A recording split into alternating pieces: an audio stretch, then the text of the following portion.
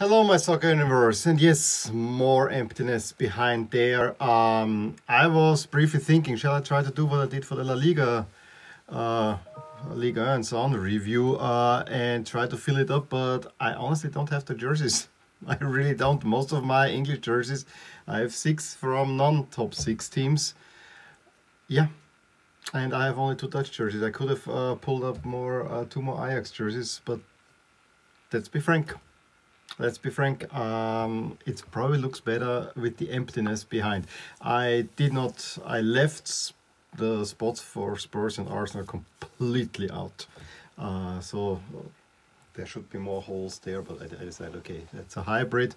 And yeah, obviously I need more Dutch teams and maybe a tad more Premier League, but Dutch teams is where I should focus on, definitely. In any case, I'm wearing a Dutch team, Ajax, who managed to win the beker. It's called in Dutch because I just watched the highlights of that final in Dutch. We had also, the main focus in this video will definitely be on the cup action, although there's really not much I can say about the FA Cup. You saw the headline, $dollar FA Cup. This was horrible, absolutely horrible. Yes, maybe tactically interesting, but not gripping in any way and form. Really hated these games. The games were actually so dull that I decided in the second half I'm gonna make an unpacking video. I was shooting it right here and you will get this tomorrow. So look for that one. I never do stuff like that, but I thought this is much better and I got a very nice shirt there as well. But yeah. In the Premier League also, result-wise, I think the biggest result was that Newcastle beat West Ham, getting rid of any of their worries about getting relegated in West Ham, therefore kind of being now on the outside looking in a little bit for the top 4 spots. We'll see who can scoop it up. The round is still not finished. Liverpool definitely only got a single point. And the biggest news, if it wasn't for all that Super League talk, Mourinho is out. Mourinho got sacked a week before the League Cup final, which I will not talk about on this channel because I have not been following the League Cup at all, and I will not this weekend either. So, but Mourinho is out.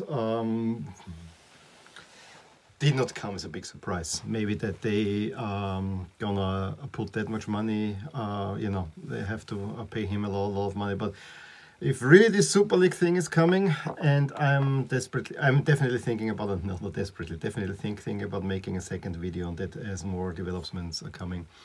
Maybe it doesn't hurt them as much.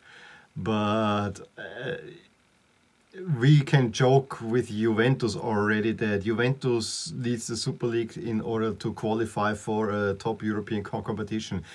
This is even more so true for Spurs and Arsenal, who are just dreadful, to a certain degree Liverpool as well. And exactly those 3 teams probably need the money the absolute most. It also needs to be very clearly said. For United, City and Chelsea, money is not that much of an issue. They are more like bothered that they cannot really do what they want to do and spend crazy money on players because of FFP. FA Cup semi-final. Chelsea City. I was rather excited. Yes, it came off the back of Champions League quarterfinals where, now we'll talk about this in a different video. Spoiler, the 2 of them that might actually not even play the Champions League semi-final, but that's taking a while. To be honest, Chelsea shut up shop. Manchester City made so many changes because they had a pretty tough travel back and all that kind of stuff. So, yeah, it was not a good game. It was not a good game. It was, the commentators really likened it to very defensive chess, where Chelsea is moving a little bit more tentative in the offense, but overall it was not good. The winner came when there was a pass on Werner, then Stefan kind of misjudged the cross in and Ziyech can put it into the net. There was not really much coming. Was dull. It was so dull that I saw at halftime that Leicester Southampton is 0-0 with a slight advantage Leicester. But they also said, yeah, it's a rather tough watch. Iheanacho gets the goal, and Leicester move on to the FA Cup final, where they meet Chelsea on Saturday, the 15th of May. Maybe a surprise final. City will not have the 4 trophies, but to be honest, I think there's only one trophy that they care, and obviously they don't care too much about that one either, because they say, nope, we're gonna make our own league. Moving on to the Premier League, Everton Spurs. That is a game that Everton should have won, because both Spurs goals, the Everton defense didn't look good, and in both cases, Harry Kane just is a clinical striker. I mean, the first goal, he just takes it and pulls it in the net. It was really nice done. Sigurdsson with a penalty, and a really nicely played goal via Coleman, who had just come on a minute before. Give Everton the lead, but then absolute slapstick defending, where one defender heads the ball on the butt of the other, the ball falls to Kane, who just sees, oh, the ball's coming, boom, let's put it into the net. It was not enough to save Mourinho, who, as I said, it did not come necessarily as a surprise, because the strength of Mourinho used to be that he's so much behind his players and defend them against the outside forces, and at the moment he is more against his players, and they are definitely not playing what Spurs would like to play. So yeah, it was broken, and yeah, I think the future of Mourinho is in Portugal. But I think no top team. I heard maybe Inter might still, if Conte Concombass, that might be the one, but everything else, I think he's done in England. That's for me. Newcastle West Ham. Oh, it was also slapstick, absolute slapstick. Their first goal for Newcastle, similar to the Inter goal, the Napoli goal against Inter, where the goalie and the defender are not on the same page, and then it falls into them. Then West Ham player Dawson gets it off. Joe Linton makes it 2-0, and at that point a shock result. And if you are leaning West Ham, you were really worried. However, West Ham find a way back. Diop in the 73rd, and then Jesse Lingard with a penalty. So Jesse Lingard with a penalty get the 2 goals in the 88th, and just when you thought the momentum has fully swung, it swings back, because we look in the 82nd, gets the win for Newcastle. Wolves beat Sheffield United 1-0. Arsenal in the 96th or 97th minute gets an equalizer against Fulham, who had taken the lead through a penalty. Arsenal is just a shambles of a shell of their former selves. Unbelievable. United seemingly seemed to be in trouble, because in the 50th it was 1-1. Greenwood and Tarkowski cancel each other out within 2 minutes, and then Mason Greenwood finds the breakthrough after Pogba assist and Van de Beek assists Cavani to make it 3-1. And yesterday evening, Liverpool and Leeds 1-1. First half more, Liverpool get a really nicely played goal, where the ball, a deep ball that comes to Alexander-Arnold, and puts it over to Mane, empty net. 1-0 right after the half. I think Liverpool probably should have decided, especially Jota with a free header, needs to bury that one.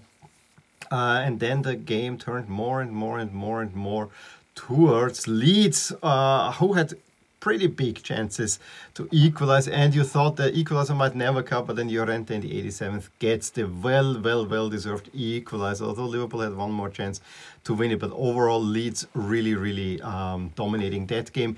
And also has to be said, Leeds is kind of the first team that took the field protesting against the Super League with shirts in warm-up, which for some reason Klopp didn't like. Which, this is not against Klopp, this is against the owners in a way. And yes, Liverpool will have now a big fat target on their backs, as will all the other teams. So that might actually put a very interesting spin on the end of the season. As I said, we have 3 more games to be played in this round, so it kind of feels weird, but these are the current standings. We still have West Ham in there, but with a game more. Liverpool could have gotten there, but nope. If you don't win against Leeds, you're not getting there. Spurs also just hanging about there, but with no real chance. At the moment, it is Chelsea a little bit favored over Liverpool because they have the game in hand. But Liverpool is a really, really sweet run, and they have only United away, and the rest is rather winnable games. Although, if there's a relegation fight, you never know. I mean, it's those easy games are not always foregone conclusions. On the bottom, Newcastle really with the last 2 rounds rid themselves of any relegation trouble. They are now 8 points clear of Fulham, who really would have needed the win at Arsenal, but at the moment it looks Fulham, West Brom and Sheffield United going down. We need to adjust, and you see if we adjust, Chelsea would go ahead of West Ham. Keep that thought, because that will be interesting now for the upcoming schedule.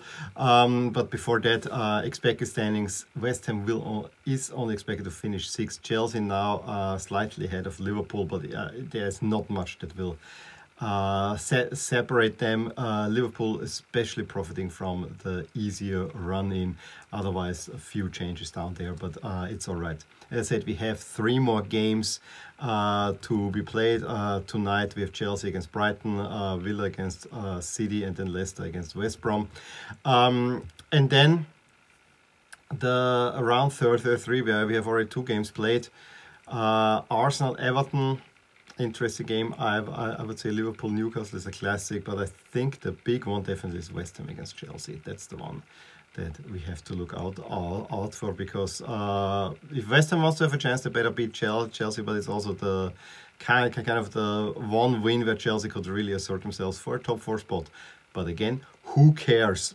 We also Leeds United against Man United. That's a classic as well.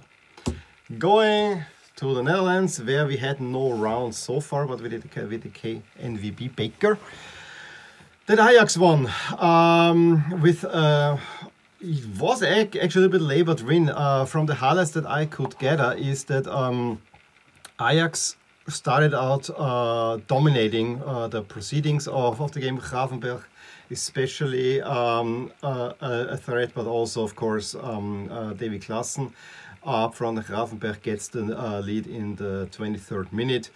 And then a really nice attack over Brocha, and Openda converts, but a little bit injures himself.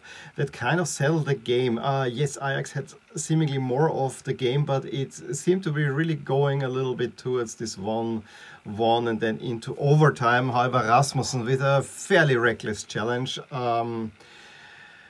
gets a straight red card. Initially it was a yellow, but you can see how the ref is thinking, yeah, and it turns out to be a red card, which actually gives Ajax another